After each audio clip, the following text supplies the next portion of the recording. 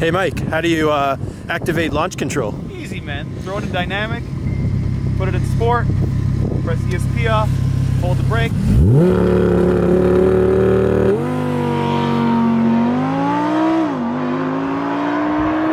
What is up YouTube, and welcome back to the channel. Today I bring you my 2018 Audi R8 Spyder.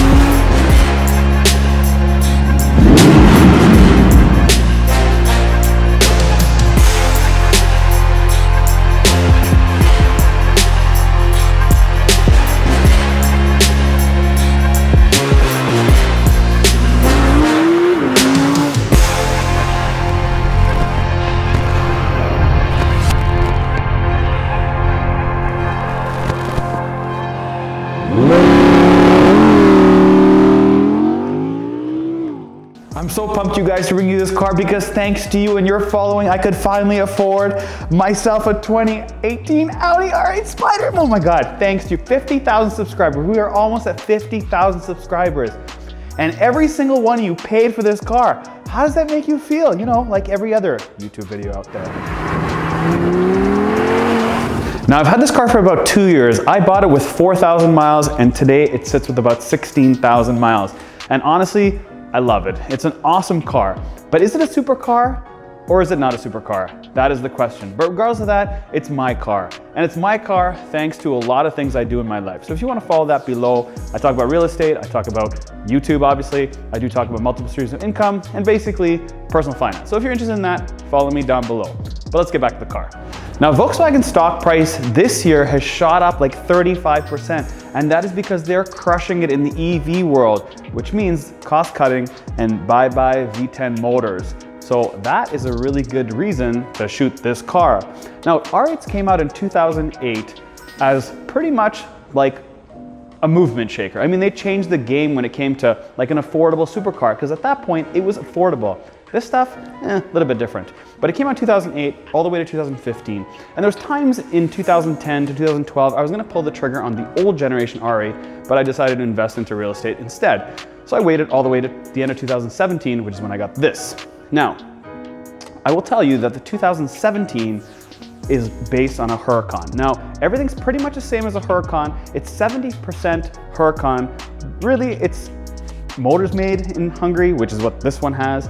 The shell is from an Audi space frame, which is what this one has. It has a lot of pieces. The only real difference is that it's shipped to Italy to be built and shipped to Germany to be built. That's the only difference.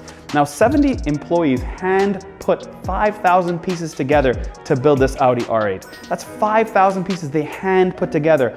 And there's 90 different lasers that check this car to make sure that everything is to spec within 0.1 millimeter. So it's basically as tight as you're gonna get. Now, back to this generation. So 2017 to 2018 kind of looked like this. They skipped 2019 and then went to 2020. But we'll really focus today on the 2017-2018 body style, which is what this one is.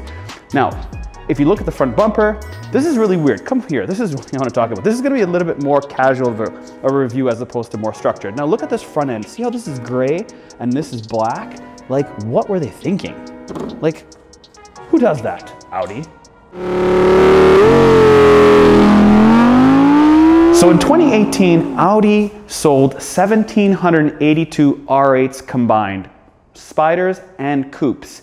And in Canada, they sold 200 R8s in total. Now, how many Spyders and coupes? I have no idea, but the answer is there's probably about 40 or 50 Spyders kicking around in the 2018 year. Now, why did I pick red for a color? Now, the answer is R8s are sort of an underrated supercar, and I didn't want to get something that was kind of boring. I didn't want to be trapped in a coupe. I do like convertibles. I feel like you can spend this kind of money, you kind of want to use it and be out there. So this made sense to me to get the brightest car I could get. Now, they made it in yellow as well, but I didn't want to get it in that color. I wanted to get it in red because it's just brighter. And for me, I love convertibles, so there you have it.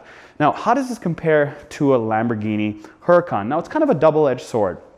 See, the problem is that people sort of toss this in like, yeah, it's got Lambo parts. It's not a real Lambo. It's kind of almost the same sort of basket as people that have like an Alfa Romeo with the Giulia with the Ferrari motor, and they say, well, it's got a Ferrari motor, so it's kind of like a Ferrari.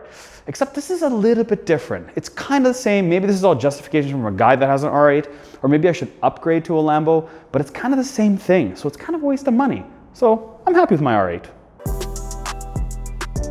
We are at 50,000 subscribers, and thanks to you Accelerate loyalists, we want to give something back to you.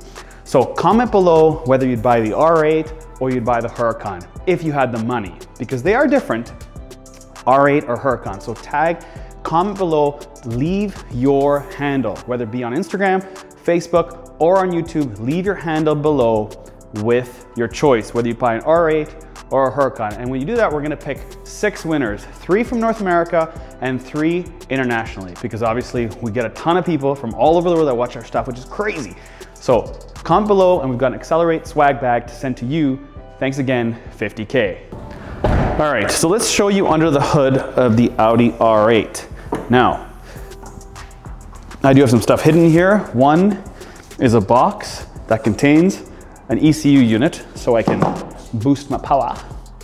2, I have a indoor car cover, because Audi does not sell an outdoor car cover, so I got this thing for 550 bucks US just to keep my car clean.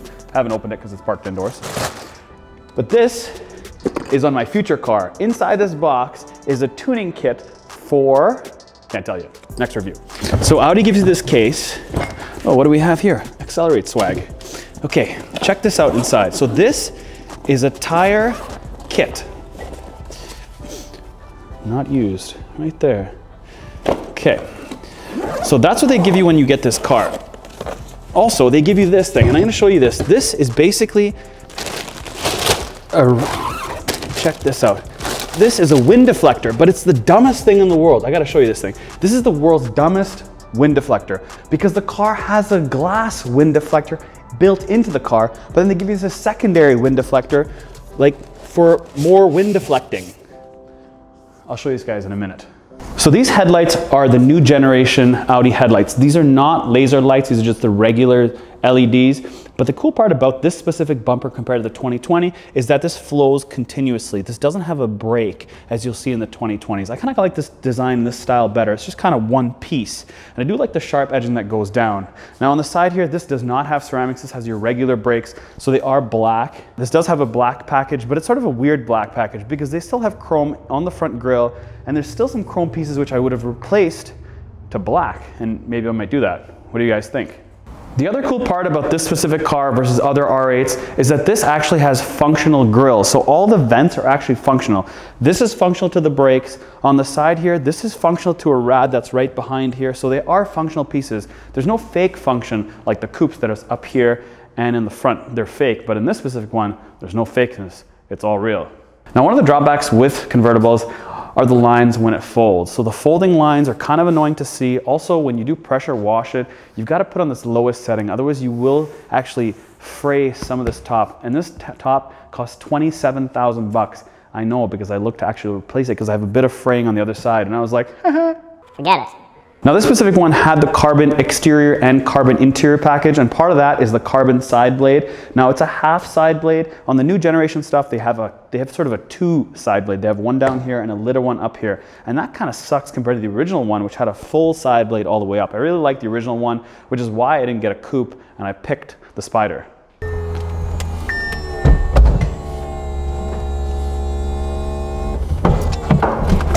So this actually has a pretty thick top. Like, this is pretty meaty. It's all encased into one fabric liner. It's not separated, it has multiple liners. It's all sort of encased in, it's like a big fat pillow. And you can see the structure and the build of this. It's obviously built very, very well. But one of the biggest downsides to having convertible is you can't see the engine. The engine is all encased. So that's the one benefit to having a coupe. You can kind of see it.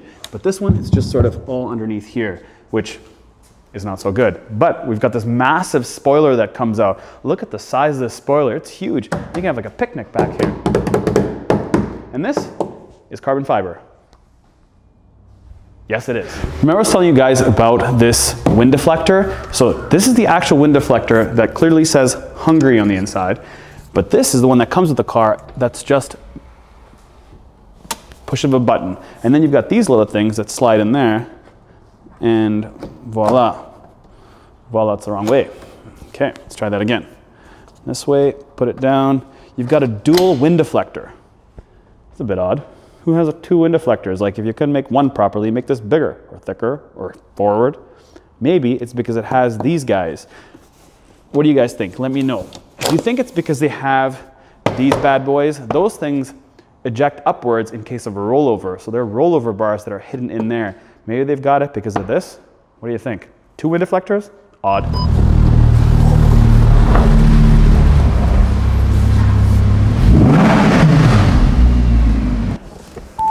So the two most annoying parts of this car is one, check out this key.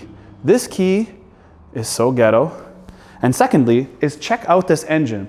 Look at what you can see and look how much this costs. This has got the carbon engine kit of $3,000. These pieces of carbon cost $3,000.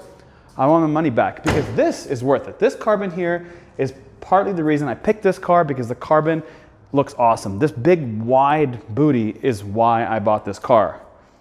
And if you don't know what these things are, this is where the top sits when it's closed on both sides. So let's talk engine. Now this has the V10 non-plus motor that makes 532 horsepower and 393 foot-pounds of torque. Now this horsepower is made at 7,600 RPM and the torque is made at 6,300 RPM. Now this redlines at 8,250 RPM, and that sounds sick, and I cannot wait to show you guys how this thing sounds. But I'll show you how the exhaust sounds on the better motor and even the Decinium, which is the most expensive R8 you can buy. So check this out.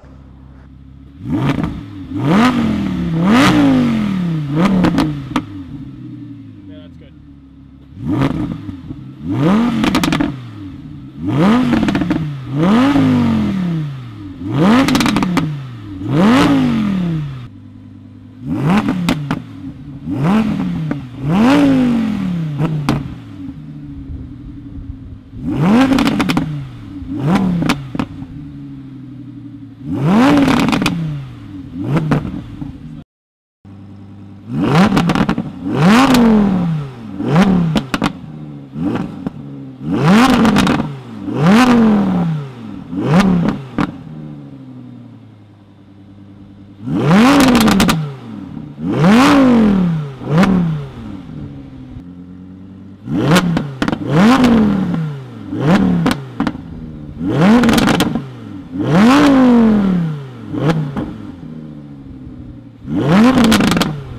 That sounds awesome. What do you guys think? Do you think I should get an exhaust on this thing or not? Now this is mated to a 7-speed sequential gearbox or a DSG gearbox, and it also does have cylinder deactivation and direct injection. So that's kind of all new when they produced this R8 in 2017. Now, what do you think about the exterior of this? The only thing on the back that I don't like is I would probably maybe leave the badge, but I would definitely change these exhausts. I hate the fact that they're chrome. I want to have black exhaust and maybe change this rear valence. But spoiler is on the fence for me. I actually don't really like those big wing spoilers. I like the fact that it's clean. What do you guys think? Clean spoiler or shopping cart spoiler? All right, so I'm in the 2018 Audi R8, and let's talk about seats. This does not have the quilted. These are just ordinary basic seats. They're not buckets. They're just the regular seats you get in the R8. But they actually do have a cool feature. They actually have the speakers built into the headrest, which is the best part of these seats. They are Bang & Olufsen. And this sound system in this car is magical, because if you get supercars or high-end cars, in terms of toys, the stereo system sucks. But this thing is phenomenal. Best sound system out there. But one of my pet peeves with Nappa leather is the fact that they do crease. So the crease marks on the inside here just drive me nuts. And also, I must have a pokey bum because these are rippling right here on the booty. But you can make the seat wider and you can make it longer, so it's fully adjustable. So that's obviously an essential part of having a sports car. Now, as far as the interior goes, this is not the brand new Audi tech. This is one generation back from the Audi tech, but it still does have Apple CarPlay and Android Auto, I assume. I don't have Android, but I'm assuming it does because it has Apple CarPlay. Now, this also does not have the little wet, dry snow toggle that you can do on the performance steering wheel, but it does have all the carbon fiber trim. There's carbon fiber on the dash cowl here. It doesn't have it on the back. So this is sort of a two-stage dash cowl. It's got it on the front and it's got it right behind in the carbon. It does have it on all the vents, and it does have the center console here in carbon. There is a piece of piano black right here tied behind here just to offset these buttons, but everywhere else is carbon. One thing I will say, there's not a lot of storage room in this car. They have the world's worst cup holders, which are here, which constantly, you know, right here, kind of annoying and really an afterthought in my opinion. It does have decent storage back here that you can sort of put here, but it does have a CD player and 2 SD cards and a SIM card. But Apple CarPlay is all you're going to use because the sound system is phenomenal. Now this is a very, very comfy car, and I'll get into that in the drive. But as far as anything else in this car, it's pretty straightforward. There's obviously no tech in terms of automatic braking, blind spot indicator. There's none of that. It's basically a driver's car. And I do like the way these vents are. It's sort of reminiscent of the TTRS because it does have some TTRS features in here. As far as the display goes, this is sort of the meat and potatoes. Audi really hit it out the ballpark when they launched this with this virtual cockpit with the nav where you can zoom in, zoom out. This was pretty cool when it was launched back in the day. Now it's just kind of standard where a lot of vehicles have it. But the cool part about it, it does have some engine data like power, torque, and my most important piece is the G meter. So I've hit 1.2 going left, 1.2 going right, and obviously 1.2 slamming on the brakes. And you can change it, but there's only really one change you can make. You can sort of change it this way where you can have the tach right in front of you. And that is where I leave it. And that's how everybody should drive this car. But the biggest pet peeve about this car before we take it for a drive is the shifters. These paddles are plastic. What's up with that? Plastic. Man, plastic.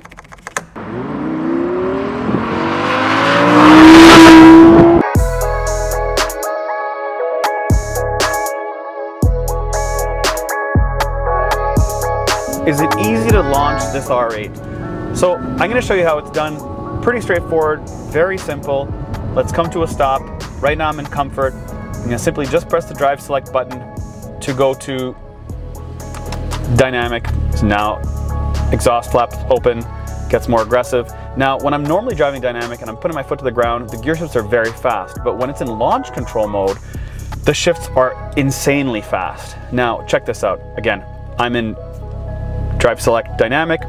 I press the ESP button off one time, foot on the brake, foot on the gas. Hear that thing?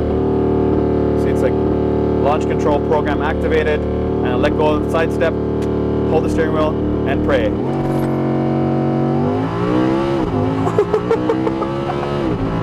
It's just like a push.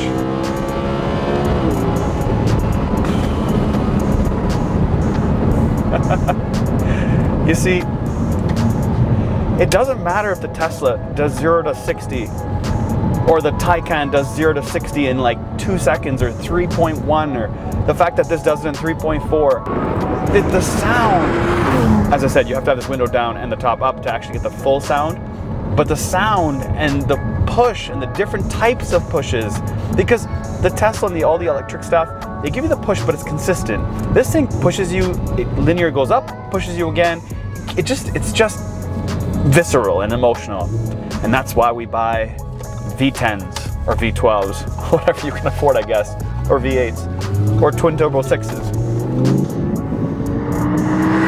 When I drive this thing, I drive it in individual, I set the suspension to comfort, and I set the acceleration to dynamic, because I like to have a soft ride, and then when I want to hammer it, it's just simply...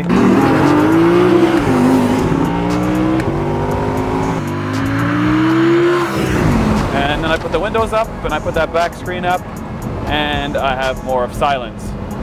Now, I don't know if you guys can hear me. Hopefully you can hear me well, so I'll put the top up so you can hear me for this little drive time. And for me to do that, I just got to go under 40 kilometers an hour. I press the button, and now the top rolls up. So let's count how long this thing takes. We're at the 50-second mark when I press the button, and now we are at the... Let's count this. So that's 17 seconds. And then I gotta turn the brightness up on this so you guys can see me. There we go. Back to life. It's funny because I drive this thing in comfort probably 80% of the time, which means the exhaust is quiet, the suspension's soft, the steering is soft, very easy and light to turn.